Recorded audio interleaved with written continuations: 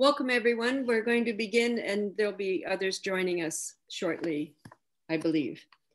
And this is the launch of Pandemic Poems, and very fortuitously, the poems just arrived today from the press, so we're very excited. I'll begin by acknowledging Indigenous land acknowledgement, acknowledging UBC's Vancouver Point Grey campus is situated on the traditional, ancestral and unceded territory of the Musqueam people, and also acknowledge that many of you are joining us today from other places, and I acknowledge the traditional rights holders and stewards of those lands. My name is Dianne Newell, and I'll be your moderator for this evening's UBC Emeritus College event. I'm Professor Emerita of History and a member of the Institute for the Oceans and Fisheries at UBC, and I'm a former principal of the Emeritus College. My longtime friend, 40 years, Phil, I figure it is, as of this year, Phil Resnick asked me to play the role of moderator, and of course I was delighted to say yes. Not the least because I've been reading almost on a daily basis for over a year, poems arriving in my email box, in my inbox, and sometimes these are prefaced by the words, "I've been afraid that I'll lose the muse, but I've not so far." And indeed, Phil never did lose that muse, as you can see in the 125 pages of poems, and that's not the full complement of poems that he produced and came into my inbox. And it's a pleasure for me to introduce the participants this evening, all of whom, of course, were selected by Phil. Phil Resnick himself is a distinguished emeritus professor of political science with a longtime interest in writing poetry, so much so that he's already published 7 books of poetry, and has co-founded with George McWhirter the UBC Emeritus College Odyssey Group, which is about reading, writing, and listening to poetry. We'll also hear from, in order, Seymour Mayne, who is Emeritus Professor of English from the University of Ottawa and a poet of many, many collections and translations to his credit. George McWhirter is an Emeritus Professor in Creative Writing from UBC and a much published poet and translator, who was Vancouver's very first poet laureate. Sherry Simon is a professor in the Department of French Studies at Concordia University, Montreal, and is best known for her work on translation and on gender.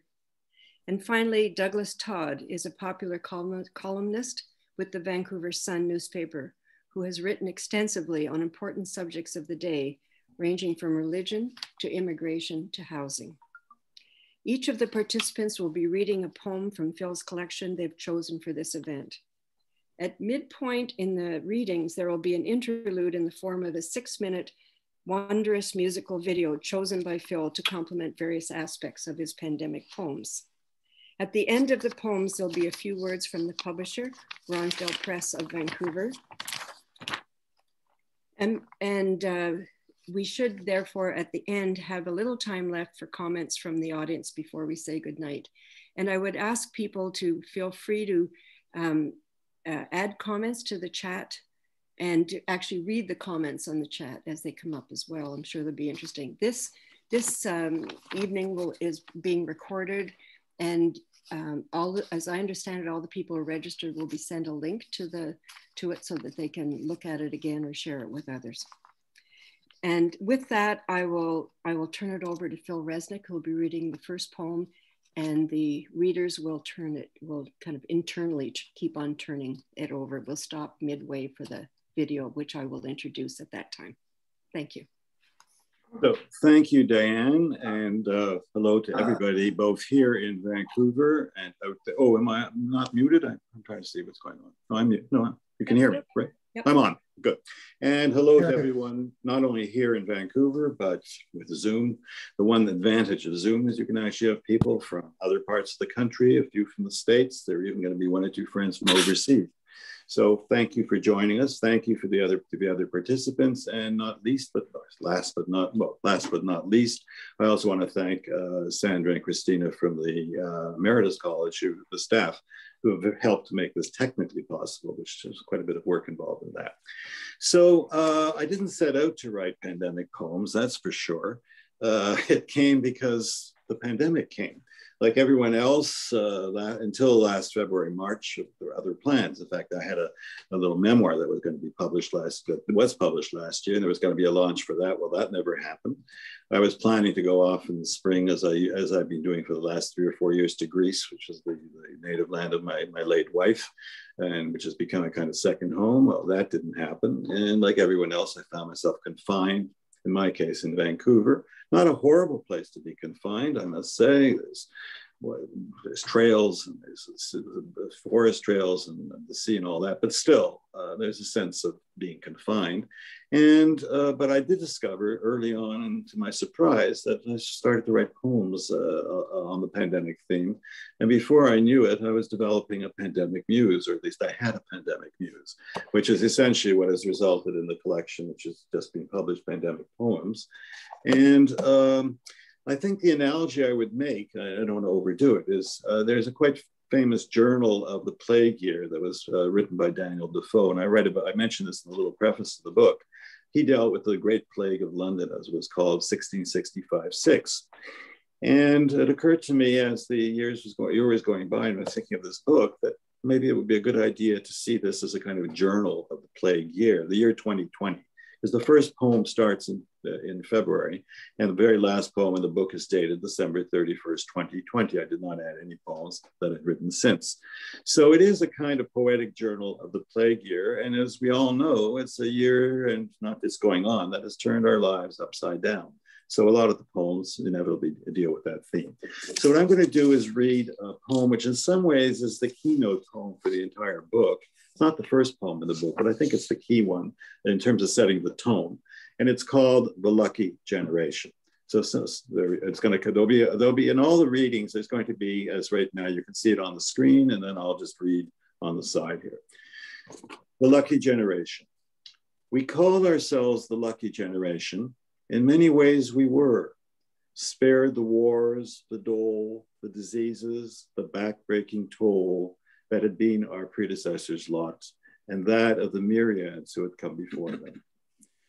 There was comfort in knowing we could choose which college to enroll in, which profession we might enter, what city or country to put roots down in, where we might holiday, winter or summer, or retire to when our working lives were over.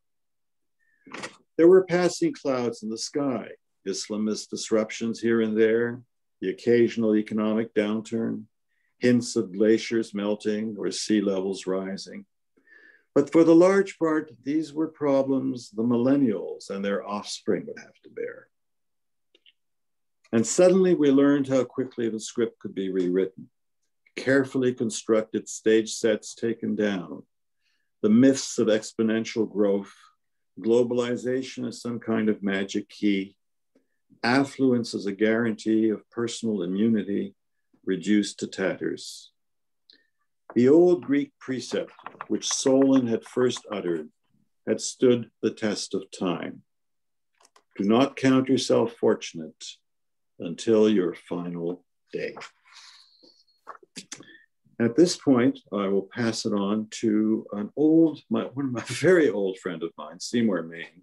Hard to believe we were in kindergarten together back in 1949-50.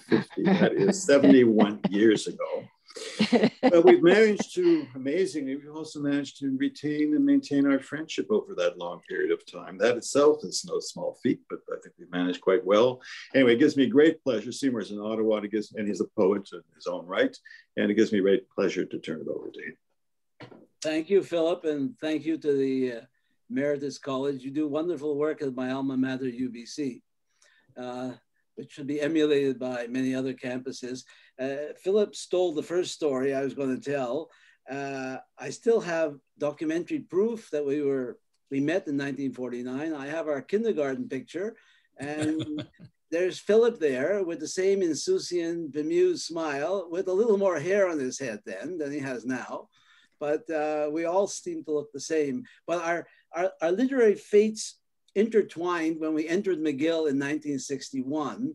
We both were writing poetry, and he submitted an early manuscript, and I submitted an early manuscript for the Chester McNaughton Prize. It was the big prize at the McGill, because years before, Leonard Cohen had won first prize. So in 1962, beginning poets, we won first and second prize. I won't rub it to him. I got first prize, he got second prize, but his first prize got published soon after as a book.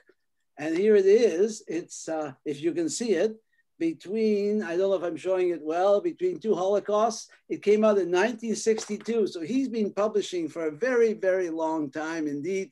And the interesting thing is that the themes he introduced, the social, political, prophetic themes he introduced when he was in his teens, he's still writing them today in a different form, but there's a continuity over all those years, from the McGill years all the way through. But in this book, my feeling is, Philip, that you brought together the scholar of politics with the lover of poetry and the muse, and you brought them together in a very significant way. But the roots of it, the seeds of it, the matrix of it was back there all the way back when we were at McGill. So one thing I say, you are consistent and you've continued it. I chose Contagion because it's one of the few poems in the collection which has more than the singular voice, the viewpoint of the speaker, which we always take to be an alter ego for Philip, commenting and making his observations about the pandemic situation around us. In this one, we have other voices. And I thought this is a little bit more dramatic poem than the others. I really thought this is one I would want to read. Contagion. Into the notable city of Florence, there came the death-dealing pestilence, which had some years before appeared in parts of the East. Quotation from Boccaccio's The Decameron. Of what use is the past? The moderns asked, secure in the comforts of the present day and the promise of a future still at hand. Of what use the aged? The millennials chimed in. They who have enjoyed the earth's fruits these many years and refuse to clear the way for those now come of age? Of what use the homeless and the poor? The well-off complain. They who spread vermin in their clothes and hair, while we must take shelter behind the ramparts of our homes. Of what use your pristine beaches and winter holidays? The ascetics railed, when the pillars of your temples and pleasure palaces have come crashing down. Of what use your lamentations? The Sybarites replied. Let us drink and eat and copulate our fill while we party through the night. And now I turn you over to George McWhirter. Hi. Thank you, Seymour. Yep. Okay. Seymour has given you the background from kindergarten. Recently, we are in the Emeritus College, most associated with Phil through our Poetry Odyssey group. Now, Phil is actually the intrepid leader. And when there's a lull in the proceedings, then Phil takes us on travels to Greece, the land, as he has told us, of his late wife and his other Greek family. Now, there he takes us to the places of inspiration, onto the mountains of the muses that inspire his clear-voiced, well-wrought Parnassian poems. And these verses, as Seymour has shown, can span the globe, from our Salish Sea to the Aegean, and from forest fires blazing in our own BC to the smoke spiraling off those on Lesbos. And so I come to my poem by Phil that I'll read. Smoke and Ladders. The West Coast states are a tinderbox. The Sierras laced in smoke and flames. Stranded hikers lifted out for threat of life and limb. Smoke seeps into the lower mainland, air quality slowly sinking, even as the COVID index curves in the wrong direction. Others have it worse, much worse. The Moria holding camp on Lesbos, a total write-off. It's cramped and desperate asylum seekers caught between the ashes, the virus, and the ire of islanders who have had enough.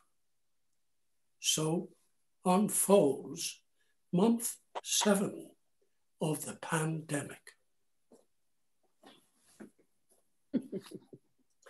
Thank you. There's one other poem I would like to read if I can. Yes. That's The Prophets of Yore. And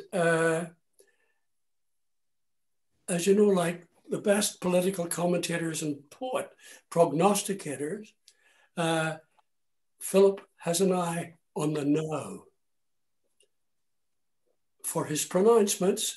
And although in the poem I'm going to read, he invokes the greater voice of the prophets of old, his purposely smaller, more focused, sincere, and no less moving verb of the viral is a good contemporary match for theirs.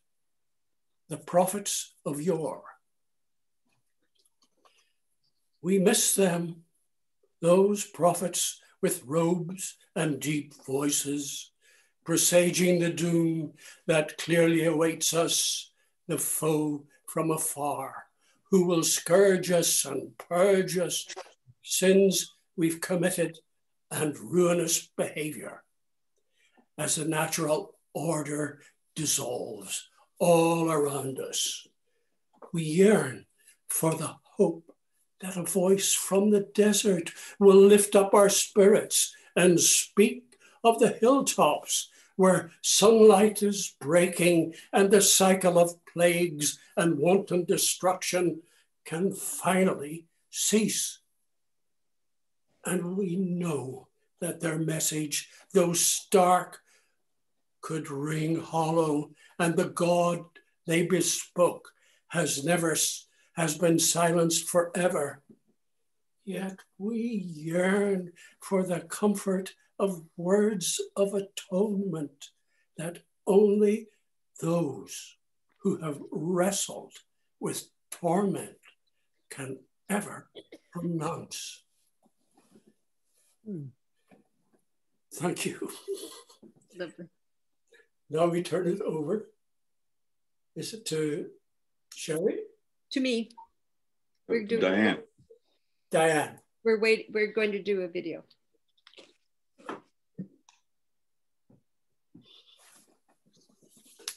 This is the video we're about to see is entitled November. The music is by the German composer McWhirter, and the visuals are by his partner, the filmmaker Julia Mayer. It's 6 minutes long.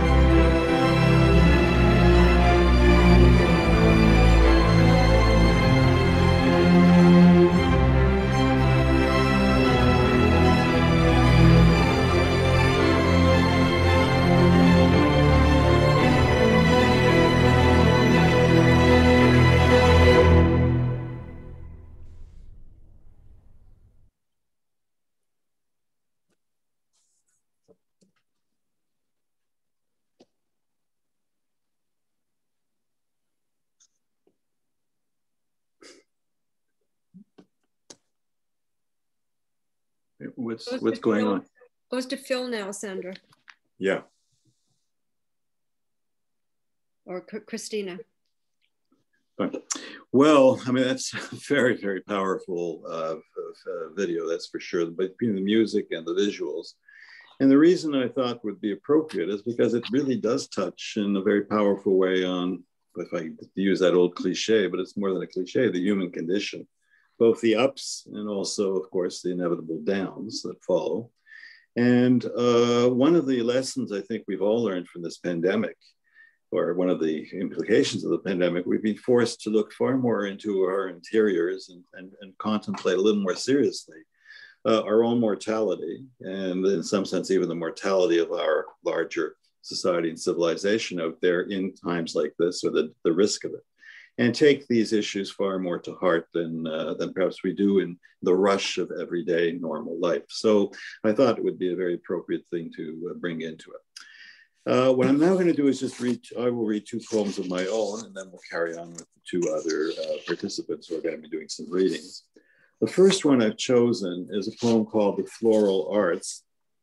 And in a sense, it's directly, I was inspired by the fact that my late wife, Andromache, enjoyed the spring, because this was the time when she would pot flowers and so on and so forth. I was but her assistant, so it was not something I did it out of duty, more than I think out of love at that point. But last year, when of course travel had become impossible, I suddenly discovered that I might as well pot some of these myself. And this poem is inspired by that. But in fact, I've done it all over again. So The Floral Arts, let me put this poem, we'll put it up. This would have been her favorite season, assembling the assorted geraniums, pansies, fuchsia, and nasturtium, preparing the clay or ceramic receptacles, mixing compost, recycled earth, and potting soil in a rusting wheelbarrow until the backyard, the deck, the front stairs as well, were a medley to the floral arts. You were but her assistant, reluctant at first to take her gardening seriously. Endless visits to the nurseries, hours of labor that by the autumn had turned to dust. Yet here you sit in the season of the plague, surrounded by rainbow colors you have potted with your own hands, certain she would have taken pleasure in this belated homage. And the second poem I want to read at this point was inspired by a book. It's really a collection of novellas by a contemporary German writer, Jenny Erpenbeck. Her book is called The End of Days. She's also, turns out, an opera director. She's quite an accomplished person. And my poem is called Five Lives. Among other reasons I want to bring it in is because it refers to the Spanish flu. There's this, I mentioned this in the poem, apparently back in 1918, 1919, there was a tram with a particular number on it. It's in the poem, whose role it was, or which was used particularly at night to bring the cadavers by tram to the central mortuary in Vienna where they were disposed of. That almost it evokes the pyres we're seeing in a tragic way right now, in fact, in India. And is also a reference to nursing homes, which, as we can remember, was a very important part of the story, particularly here in Canada in the early months of the pandemic. So this poem is called Five Lives, and I'll read it now. From the Polish plains to the Viennese woods, to the killing fields of the borderlands, the tale folds and unfolds. Intermarriage that breaks the rules. Desperate times as the 7031 tram transports cadavers from the Spanish flu to Vienna's central burial grounds. Confessions as the Stalin trials stay true to script. Berlin walls that come tumbling down. Nursing homes where memory sticks to the toast and jam and coffee stains the trembling hands of the confined. Imagined lives that we can relive as fate plays chess with destiny, and generations who have had it good learn the signposts of calamity. And now I'll pass it on to another old friend. This is Sherry Simon. It doesn't quite go back to kindergarten, but if my memory serves me right, and correct me, Sherry, if I'm wrong, we met for the first time back in 69, 70. We were both graduate students in Paris doing our research. And I think we ran into each other at the Bibliothèque Nationale, if my memory serves me right.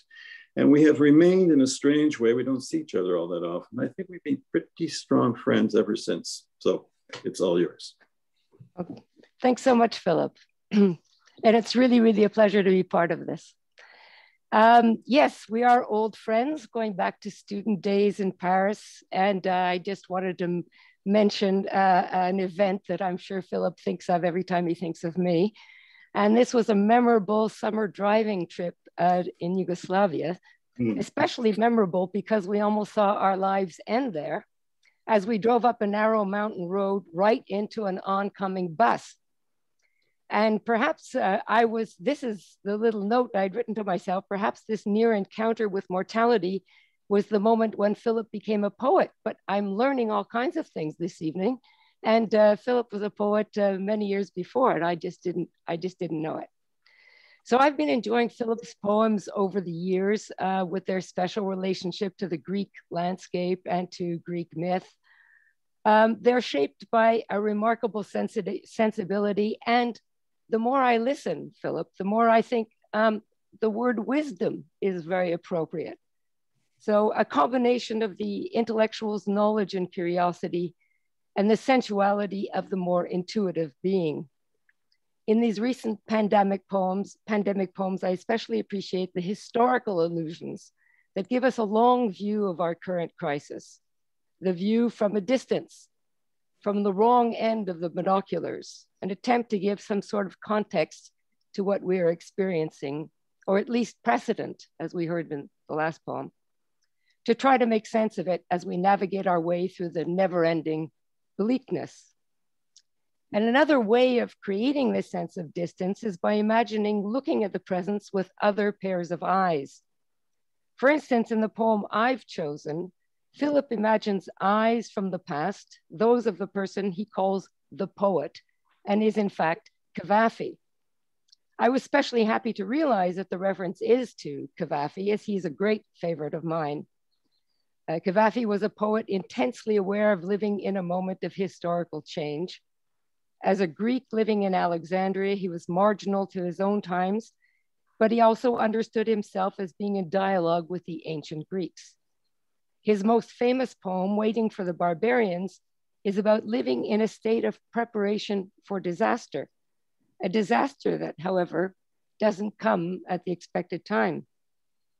Cavafy is also known for his eroticism, and the last lines of Philip's short poem, with its passions of flames of desire and reference to lost youth, are a poignant reference to the terrible lack of physical contact that has come with the pandemic. So here is the poem.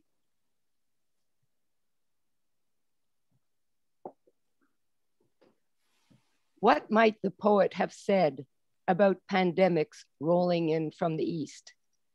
Port cities ravaged, galleys infested, sailors consigned to their fate. What might the poet have said about how the saga would end? New generations stirring, old ones expiring, as nature wreaked its revenge. What might the poet have said about Eros's masks and protective attire?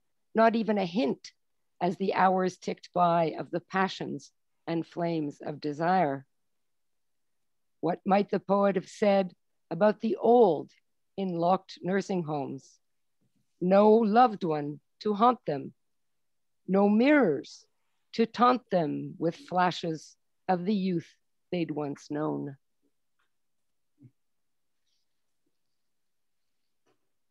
And now to you, Doug. Thanks, Sherry, and thanks, Phil. I first got to know Phil as a journalist. He was one of the guys that some of us in the newsroom would call up to get commentary on the issues of the day, especially in BC politics and Canadian politics. And secretly, we would phone him up because he usually agreed with us, so we could air our own views at the same time we're airing his views. But so sometimes I still, even with Phil's poetry, I think it is kind of as political poetry, political scientists poetry. And I just find it so refreshing and so kind of honest. And George Orwell would talk about plain language, and I appreciate the straightforward way he writes it. And it's not simple, but it's plain in a good sense. Certainly not obscure for the sake of obscurity, which sometimes I find some poetry kind of goes that way. Ingrid and I have talked about it, and the context is really the long arm of Western civilization and Western history and Western tradition. And Phil has so much respect for it and kind of love for it. And of course, there's the emphasis on Greek mythology, which I like. It brings such depth to it, and that's partly owing to Phil's former wife, late wife. And just the people mention wisdom, it feels like a real distillation of just incredible wisdom that Phil's picked up over the years. They're kind of newsy poems, which I like as a journalist. I've sometimes blogged on the poems, I've tweeted some out, and they kind of translate into social media in a not bad way, because they are kind of on the news often. So that's refreshing for a journalist to be able to do that with a poet. Let's see. I picked the poem, The Deserted Campus, because it sort of got ahead of me. I ended up doing a feature on the deserted campus at UBC, SFU, the one in Capilano University. And Phil kind of captured the mood that I ended up working with as a journalist. And I must say, in the poem that I'm going to read, I was struck by the section on where Phil refers to it, the kind of what's happened to the knowledge economy. And it sort of does make me think about what's happening to universities these days, where they are kind of becoming a bit of more of an industry than they used to be. And once it's not deserted anymore, the campus, you kind of wonder what will it be like? So without further ado, I'll just read it. The deserted campus. Far, far away, thy children leave the land. Ill fares the land, to hastening ills a prey. And that's a quote from Oliver Goldsmith, The Deserted Village. The campus where you spent your adult years is strangely silent. Malls deserted. Buildings largely closed to human contact. The knowledge economy, pivot to a brave new world, has fallen on bleak times, hollowed out like villages of yore, or smokestack towns where factories once held sway. Here and there, a masked passerby, a skittery library clerk, advancing a volume over a sterilized tabletop, like some purloined treasure from the deep. Row on row of classroom desks sit empty, with darkened overheads. The noisy banter signaling a lecture's end, not soon to be repeated. Such is the state of things in year one of the pandemic. The alma mater, which its denizens held dear, a mothballed amphitheater, with a chorus of ghostly refugees from yesteryear. Back to Phil. Thank you. Thank you, Doug, and thank you, Sherry, as well. So I'm just going to read two more poems, and that'll be my last bit on this, and then there'll be one or two other things to follow shortly. So I made reference when Seymour was beginning to this kindergarten. He mentioned this kindergarten picture, which a friend had sent us about a year ago, and there are the 5-year-olds staring, with some smiling and some kind of a little bit lost. And this prompted the following poem called "The Kindergarten Picture," which I will now read once it's on there. There it is. Thanks, Sandra. The 5-year-olds sit in rows, a standing one holding up the rear, most smiling at the camera, some with shut eyes or distracted grimaces. I think that was me, not knowing how their world will unfold. Baby boomers, before the term had been conceived, they had many steps to take before they might assume the roles that life in an affluent society could provide. How many are still alive 70 years after the photo had been taken? How many have had to come to terms with the setbacks and defeats which even the swiftest must endure? And what of today's pandemic kids whose virtual group photograph will grace a century that threatens to pay the price for the years of unchecked growth that marked the 1950 kindergarten class? And one other poem, and this will be the finale as far as the poems. This was written towards the end of the year, it says December 17. And it's a little bit about what we're doing right now. We're having this interaction on Zoom. There's advantages. There's people, friends from back east and beyond who are part of this, which wouldn't be true if we were doing a normal launch with, physically in town. But there's a price one pays for this. So this one is called Through a Looking Glass. And we've all been through this with Zoom, so that here it is. Back then, when we could greet each other with a friendly gesture or an embrace, engage in conversation face to face, not have to give a second thought to droplets in the air that might do us in or set us back for weeks and months. We were blissfully unaware a time might come when to interact would take place behind a mask, if peradventure we found ourselves in a common space, but just as frequently through a looking glass in a parallel universe where things were never quite the same. So at this point, I want to turn it over to Hélène de Boucher from Ronsdale Press, and she'll just say a little bit about the book. And the book has finally appeared and how you can get a hold of it. And then Dianne will sort of bring the proceedings afterwards to a close. So Hélène. Hi, thanks everyone for being here. I'm here with Ron, and we are really happy to publish this book with you, Phil, Pandemic Poems. So as we said, we just received it, and you can actually order the book if you want it online right now.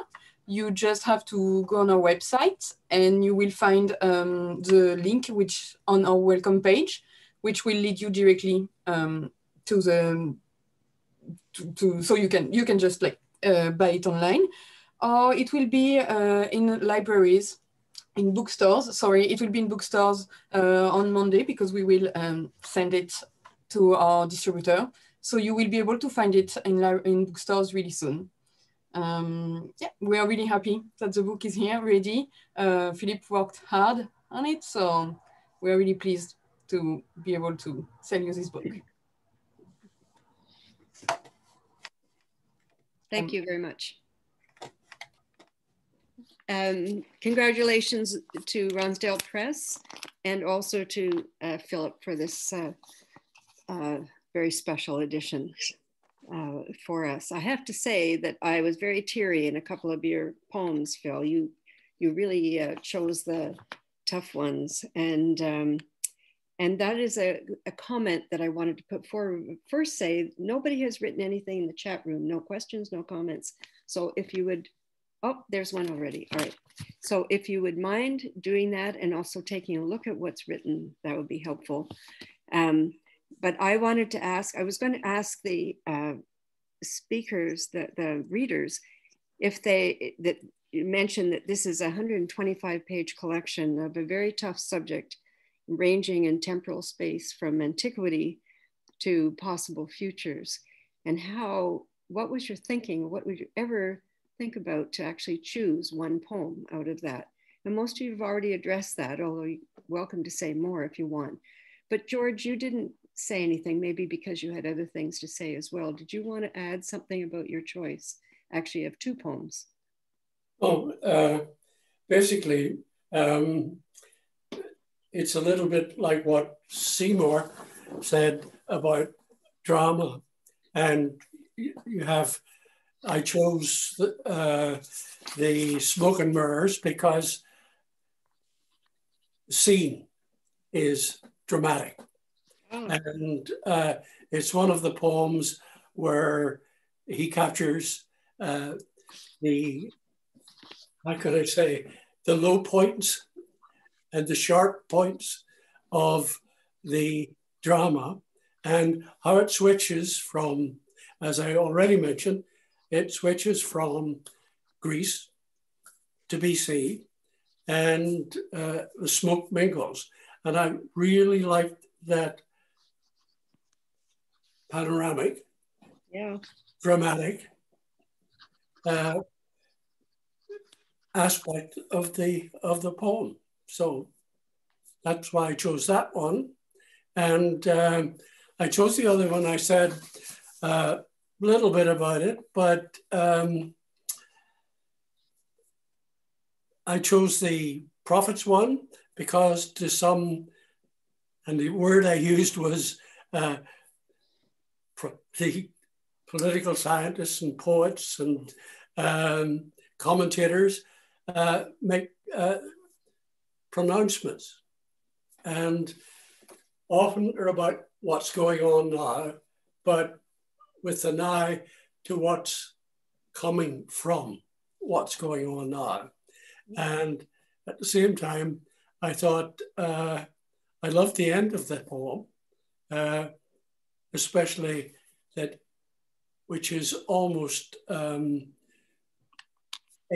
undercut at Philip's own role as the poet writing this poem, where it says, only those who have wrestled with torment can pronounce. And so I thought it was,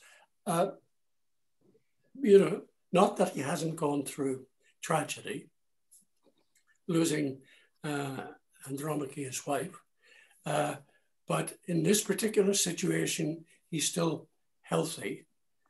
And there are all those, and those in the camp at Lesbos, for example, who are in deep desperation. They are the ones who can speak. But since they can't speak, really he's speaking for them. Yeah.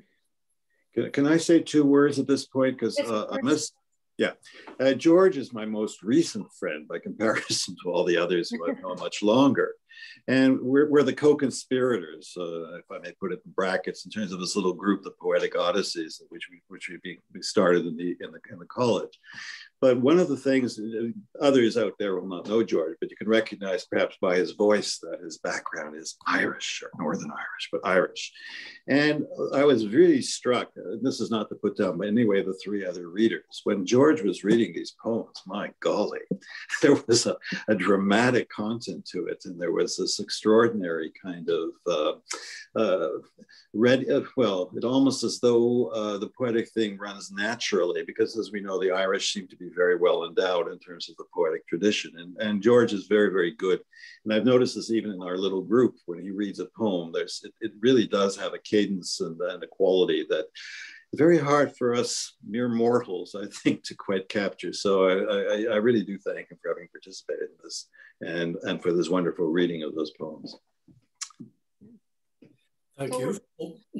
Would any of the other speakers like to comment further on their choice, or what they would have chosen if they had two poems to read? Or how do you feel about that? That's a good question.